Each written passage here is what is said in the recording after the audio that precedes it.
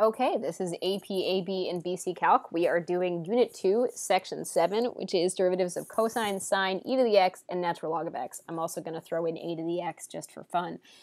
So let's go ahead and learn some differentiation rules. So when we learn new differentiation rules, you should make note cards to study them. And I'm going to show you what that looks like on the next slide. You want to have these memorized for quick recall. It's going to be really important. These are sort of like the equivalent of memorizing your times tables, right? If you don't know what 6 times 7 is, it's a problem. If you don't know 2 times 3, it's a problem. So you're going to want to memorize. We end up with about 24 differentiation rules, but a lot of them are somewhat similar. So you already know a few. You know the power rule, right?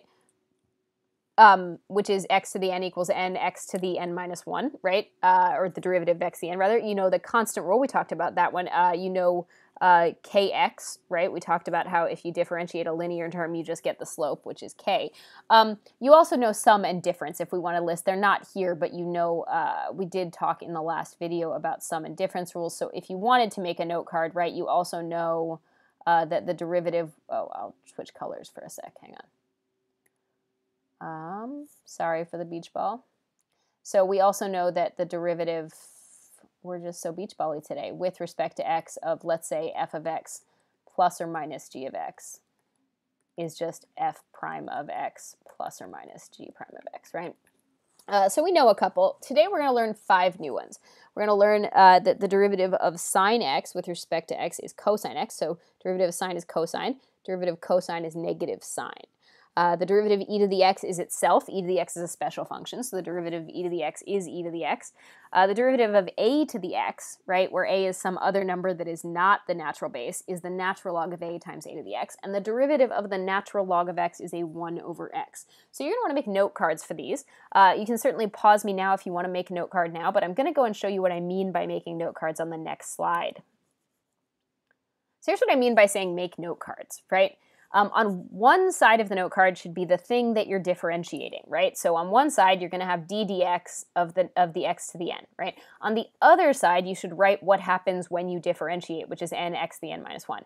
Now, for sine and cosine, right, and actually let me adjust this because you're missing the edge a little. For sine and cosine, which have a sign, not sine as in S-I-N-E, but sine as in S-I-G-N, right? See how the derivative of sine is a positive cosine and the derivative of cosine is a negative sine.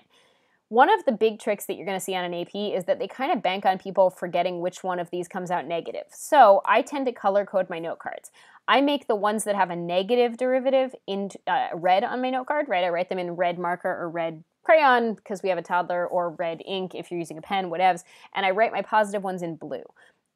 So I would write that the derivative of sine is positive cosine. I'd write that in blue. Derivative of sine is cosine. And that way, if you panic on a test or you start to forget, you can close your eyes, take a deep breath, and you have another layer to trying to remember that information. Because if you think, take a deep breath and you think back and realize that the note card was written in red ink, then maybe that helps you remember that there was a negative on the derivative. Totally up to you. It's just an approach. I'm going to suggest that you go ahead and invest in buying a couple packs of index cards, because the best way to learn these is to quiz yourself. Just like when you were a kid learning your multiplication tables, you quiz yourself. So, or you had a family member quiz you, right? All right. So we're going to go ahead and differentiate using the rules that we know. Now, I have them memorized, so I'm not going to flip back and forth, but I will reference the ones that I'm using, right? So I have a 6 in front of an e to the x, right? My f prime of x, there's a 6, which is just a multiple, right? Sitting in front of an e to the x. The derivative of e to the x is e to the x. So I just get 6e to the x again. Nothing happened. That's it. For my g prime of x, right, I'm going to have a 2 in front of, well, I'm going to differentiate cosine, and when I do that, I get negative sine, plus a 3, and when I differentiate sine, I get regular cosine. So what my answer is going to look like is a negative 2 sine of x plus a 3 cosine of x, right? And nobody thinks you're cheating if you jump right to this answer. Like if you don't need this, I'm just trying to show you where I get those numbers from. When I differentiate my h, right, my h prime of x, I'm going to do each piece. The derivative of the negative 2x to the second would be negative 4x to the first. The derivative of the 5 to the x, well, that's that a to the x pattern. That's going to be the natural log of 5 times the phi to the x. And that's about as nice as this gets. Honestly, you probably just wouldn't write the x to the first. You just write it as an x. Make sure that you don't try to make this a 25, because natural log of 5 is a number by itself, and the x exponent is only on the 5. Okay, so that's my answer. All right, you go ahead and give P1 a try. Pause me if you don't want me to do it. So this is going to be f prime of x is going to be a negative 4 times the derivative of natural log, which is 1 over x. So I'm going to get a negative 4 over x. Sorry, we beach balled a little.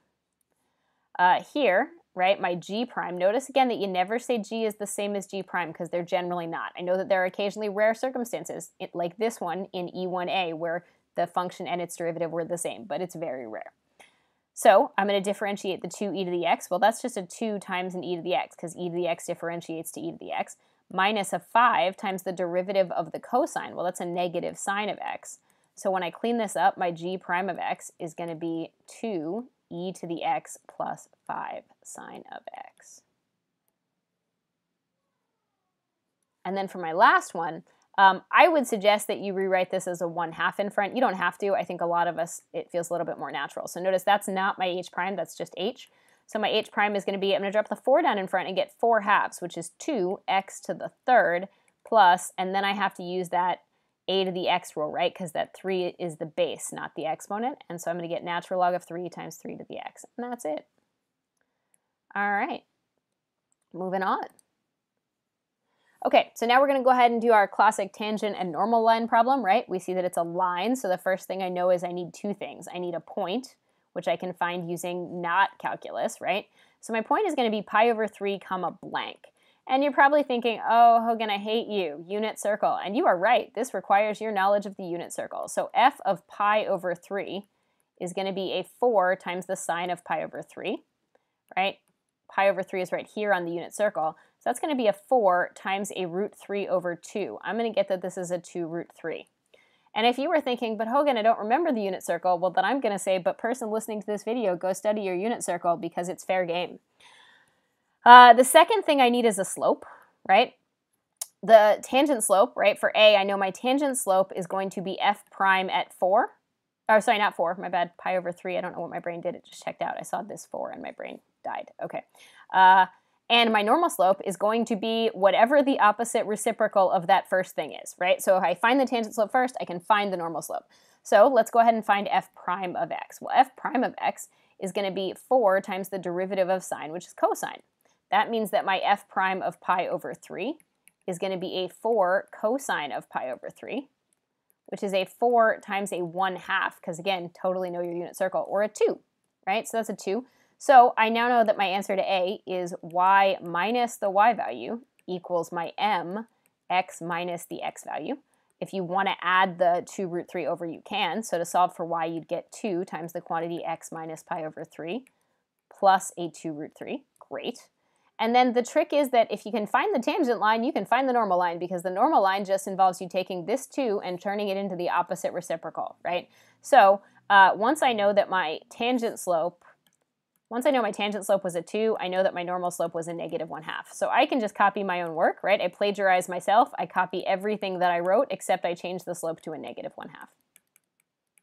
Now let's say I had found the tangent slope wrong and then I incorrectly found the normal slope because I flipped my own slope and found, like, I flipped and changed sign to my slope and my slope was wrong.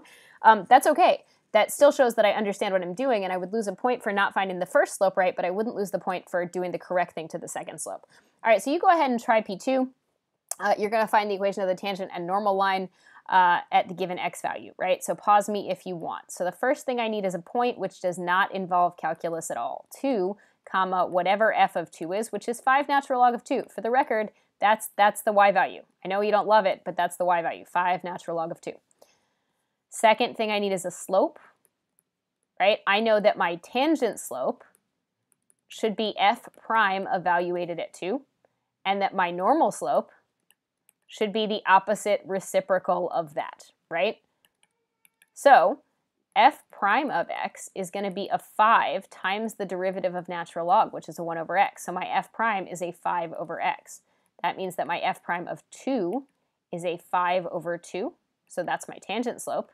So now I know my tangent slope is a 5/2, which means negative 2/5 is my normal slope, and now I can answer my question, right? So y minus the y value, which I get is an ugly 5 natural log of 2, equals my slope, which is 5/2, x minus 2.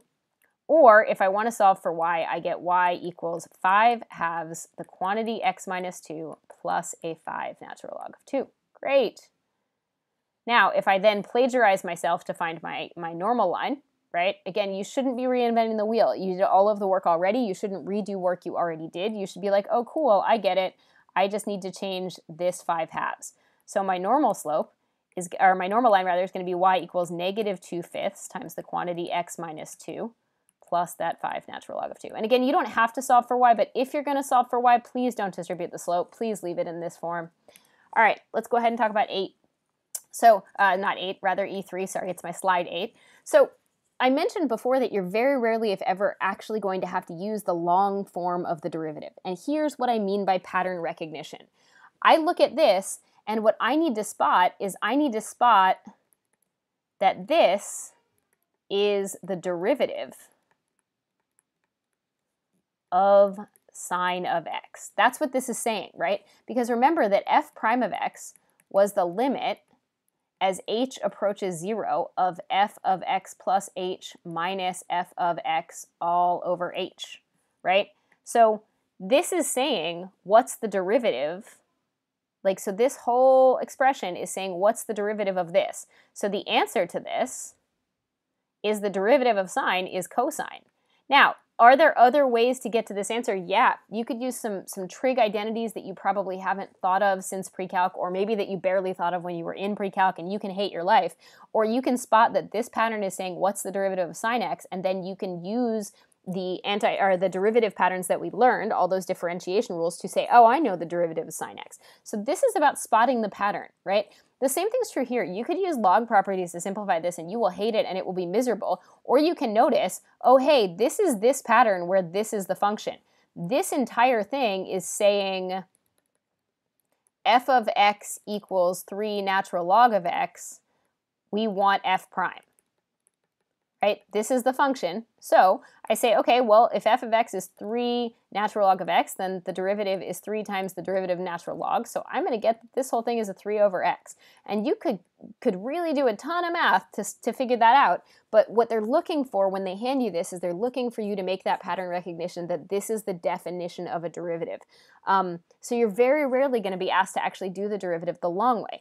If you, knowing what you know now, if you go back and look at some of those videos where I explained to you how to use the difference quotient to differentiate, and I told you that I could just skip to the end on the answer, it becomes more obvious why, because I was essentially doing the power rule on the function I was looking at. I was looking at a function and saying, boom, power rule in my head, there's the answer, because I knew that that's what they were asking for. That's the goal here, is you're not going to be finding the derivative the long way, you're going to be spotting the pattern. All right, so you go ahead and try a P3, right? If done correctly, these problems involve basically no work, right? You're spotting that this is the derivative pattern, and then you're saying, boom, I'm done, that's all I want. So pause me if you don't want me to do it. So this is my f of x, right? This is clearly asking for f prime of x. So once I know that, the derivative of cosine is negative sine. That's it. That's really the whole deal.